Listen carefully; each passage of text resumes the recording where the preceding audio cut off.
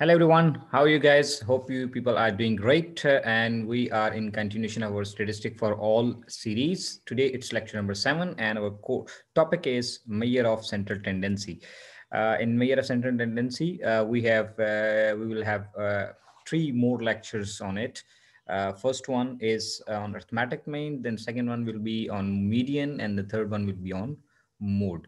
So Kokab Manzoor is here, teacher, trainer, and life coach. You can see my number. You can see YouTube link and Facebook page.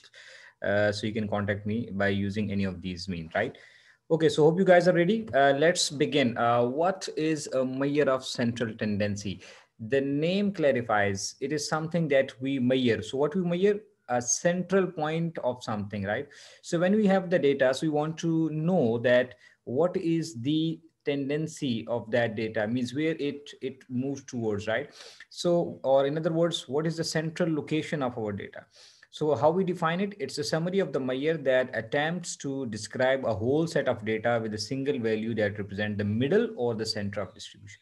So you see, when we collect the data, so that data is normally in a jumbled form. So we don't know that what is the central point.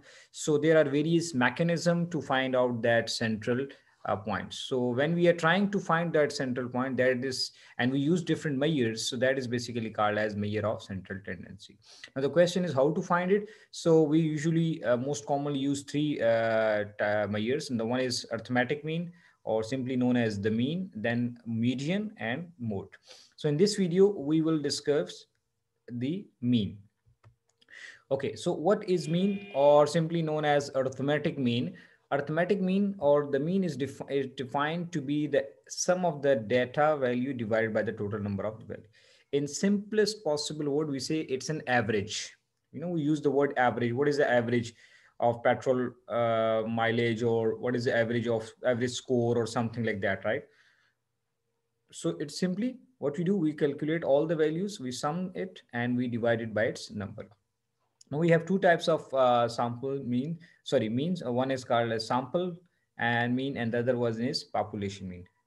Sample, as you know, that it is the subset of the population. So how to calculate sample mean? Sample mean means simply we use X bar. You see X and there's a bar on it. What we do, we sum all the values, 1, 2, 3, 4, 5, all the values, and then we divide it by its number. So we use the formula for it is summation X divided by N. How it is done?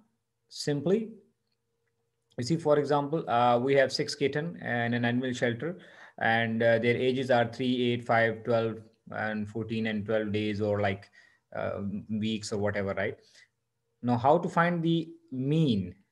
So what we do, we plus all these values, sum it. 3 plus 8 plus 5 plus 12 plus 14 plus 12, right?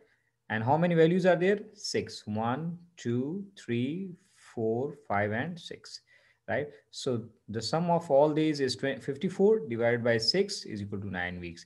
So means the average age of the kittens in that animal shelter is 9 weeks. Similarly, we can find the mean for population. There's no change except the symbols, right? And for sample means we used X bar, and here we use mu. This Greek sign is known as mu, right? You can pronounce it like mu. So same, sum all the values divided by number. There we use the small n. For population, we use capital N. So sigma S, or summation X divided by N. So same is the case. The salaries of some people, salesperson, one is 50,000, 20,000, 12,000, 9,000, and 9,000. So there are 5 people at all in total. So what we do, we sum the values and then we divide by the numbers. So sum is 50 plus 20, 70 plus 12, 82 plus 18, you see, 100,000 divided by 5, that gives us 20,000. So this is how we calculate the population mean. Now, what if we have frequency and the X values as well? So how to calculate it? This is known as ungrouped frequency distribution. So far we just had X values and we divided by the number. Now what if we have the distribution, right? So for distribution, we have the formula X bar is equal to summation X whole bracket frequency multiplied. This point means multiplied by the x values and divided by the number. Sometimes we use n and sometimes we use here summation f.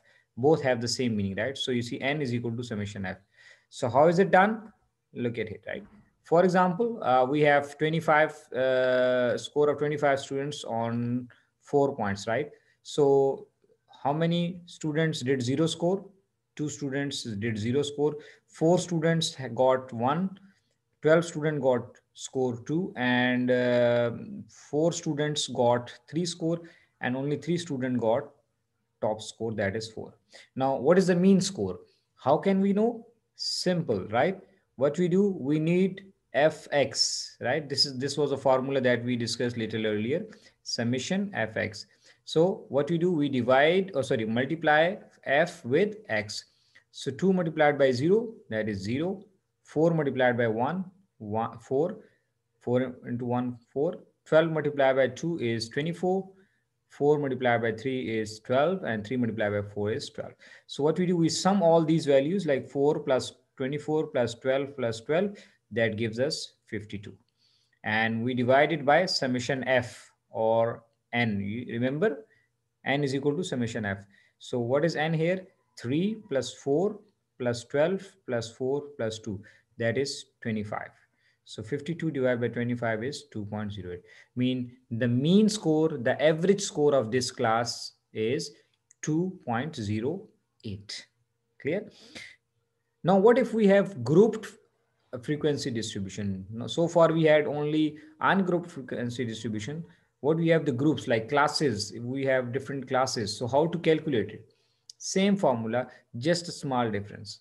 X bar represent the mean, then here sigma into f multiplied by x m. M means mid value of that group, right?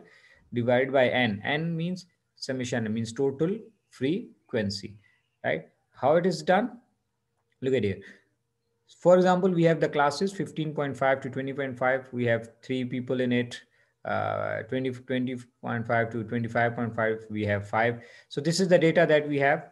And now we are supposed to calculate the mean of this data, right? So look at here. What we use, we need to get XM. So how to calculate this XM? Very easy, right?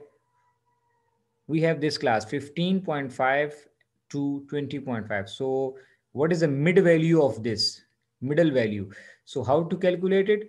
20 plus 20.5 plus 15.5 divided by 2. So 20.5 plus 15.5, that makes 36.